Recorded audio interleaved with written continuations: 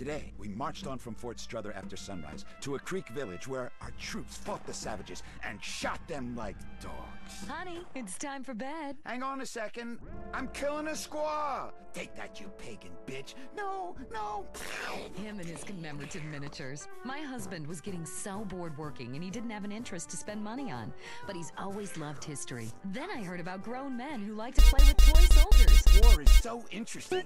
With commemorative miniatures, I began by faithfully rebuilding the charge of the Light Brigade. And after that, the Trail of Tears. I've built...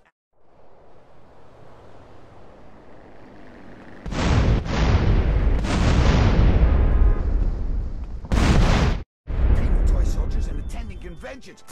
Commemorative miniatures. They're instantly collectible and a great value. For just 37 monthly payments of $19.99, you get a starter pack allowing you to recreate the battle of your choice. Show your inability to deal with present-day problems by recreating scenes of mass slaughter from the past. Reenacting battles is great for your marriage, too.